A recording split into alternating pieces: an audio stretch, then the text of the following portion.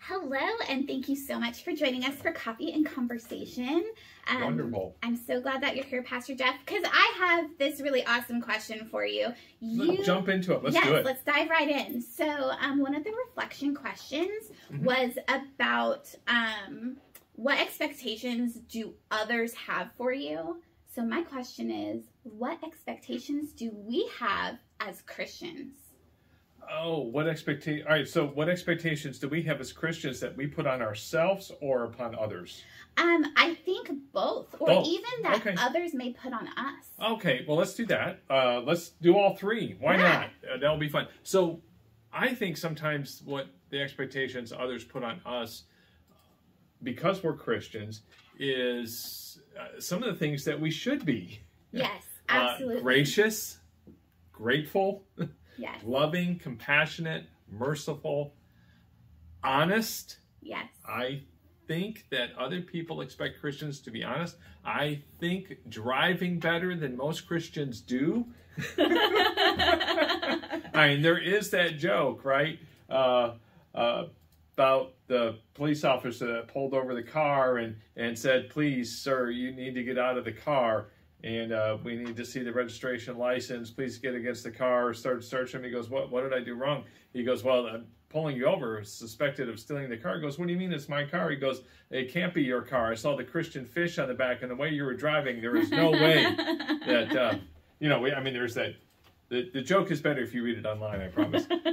But yeah, that we would have that we wouldn't yell at somebody in line at HEB because they have 25 items in the 15-item limit line. Not that any of us have ever done that. No, not at all. And I do think that others expect Christians to be forgiving. Yes. Now, so I think they just expect that we will live up to our name. Which is really hard to do sometimes. Isn't it, though? Yes. Yes, it is. And, that expectation, I think, is a two-edged sword for us. Because the expectation, that means that they see something in Christians that is positive and these attributes that they don't really see in other people. And they go, well, Christians should be that way. Yes. And so there is that. And we've kind of asked for that because we've said this is who we are. The expectations... well, sometimes we don't live up to them, so people get disappointed. Yes. But sometimes, we got to remember we're all human. We're human, exactly. We and are we're all human. Sinners. Hi, human. How are you today, human? I think I was asked last night, are you human? So. Well, I think that we need to be true to ourselves in being Christian. And I think that means also, we are human. But how can we be true to ourselves and still live up to that Christian expectation? I have kind of an example here, okay? Oh, great. So let's think about, a really introverted person, right? Which I am not. Wow, that's a shocker. But think about an introvert, and our primary focus as a Christian is to what? Share God's love with others, share God's word with others. But that can be really difficult for an introverted person to do. So how do you be true to yourself and still meet some of those Christian expectations? Now that's great. So I'm thinking about a few different answers. One is for that specific example you gave.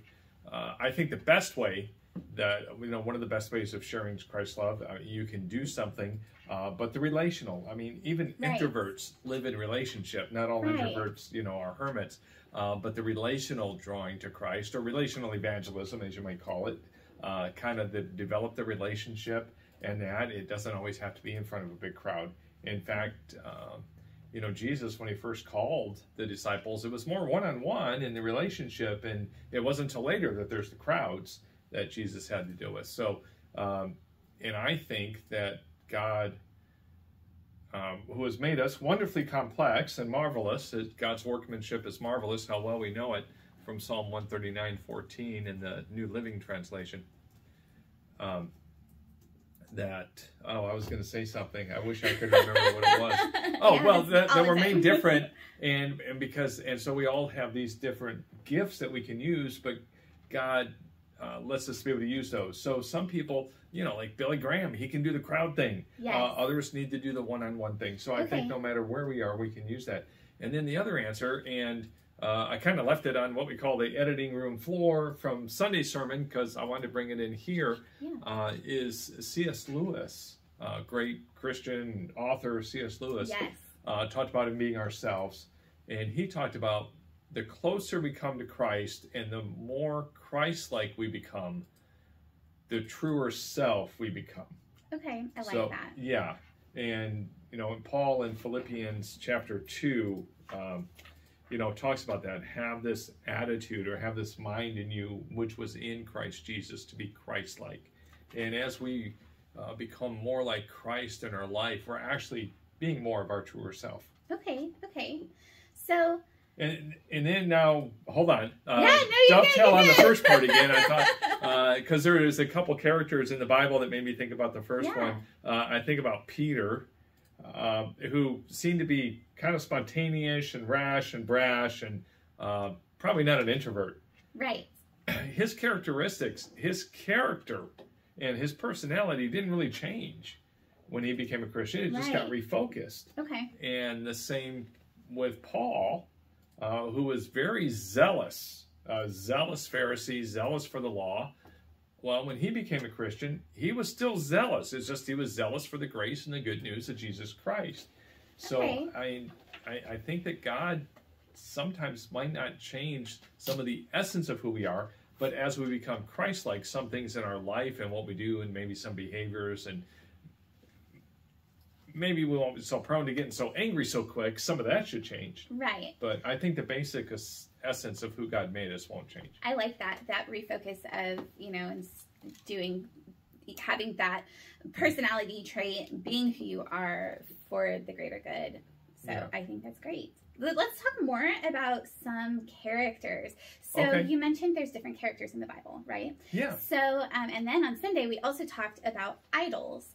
So are there idols in Christianity? And I grew up Catholic. So I did too. Yes. Well, Hail Mary, full of grace, the Lord is with us. Yes. We would pray to saints. We would pray to Mary. So is that considered an idol? How does that work? That's a great question. I am going to say no, I do not think those are idols. Okay. Now, there's different degrees of idols. We were talking about on Sunday with people like Superman, Batman, L.K. Line, Princess Diana, L.K. Line, Mr. Rogers, L.K. Line, Spock, L.K. Line, and there's L calling for me. Okay, let's call that back in a minute. Never a dull moment. I know. Sorry, I should have silenced it. It's okay. Those are just people we look up to and want to be like. And then, there's like idol worship, which we don't do. But as saints, I don't think saints are really idols. Okay. Saints are venerated people that within that tradition believe that they can carry petitions to God on our behalf. Okay. And we're asking them to, pray on our behalf. We pray to them, not that they're going to answer the prayer, but this is just my understanding. And to Catholics, brothers and sisters, if I get this wrong, please forgive me, correct me, send me an email, send me a text, call me, let me know.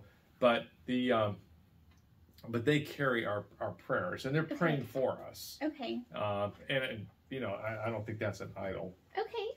On that, but yeah. Great. So one of the saints, Saint Joseph, which I was born on Saint Joseph's Day. So that, that's, and if you think about Joseph in the Bible, father, parent, human parent of Jesus. Yes. And all he went through, and then he just kind of disappears from the scene, and we don't really know what happened. But he's also, he's patron saint of things of work. He was a carpenter and all that. So, I think that's okay. But if you're worshiping them, if you worship the saints, then that's a problem. Okay. But I've never heard it. I mean, maybe some people do that, but then they're misunderstanding. Right. But I don't ever remember being taught you should worship the saint. Right. On that. But Okay. they intercede for us, and gee, I could use all the intercessory prayers I can get, so I'm okay with Absolutely. it. Yeah. Well, thank you for helping with that, because that is something that I know, going from Catholicism to being a Methodist, like I was always curious about. So I really love that we were able to address that today. So, and thank you all for sending in your amazing questions. Keep them coming. Yes. I really enjoy coffee and conversation, and we are looking forward to doing this again next Yes, week. and Sunday, the question is, what do you do with the mad that you feel? Oh. What do you do with the mad that you feel? I don't know if I want to Look forward to discuss seeing that. you. I know. Look forward to seeing you on Sunday. Thanks, y'all.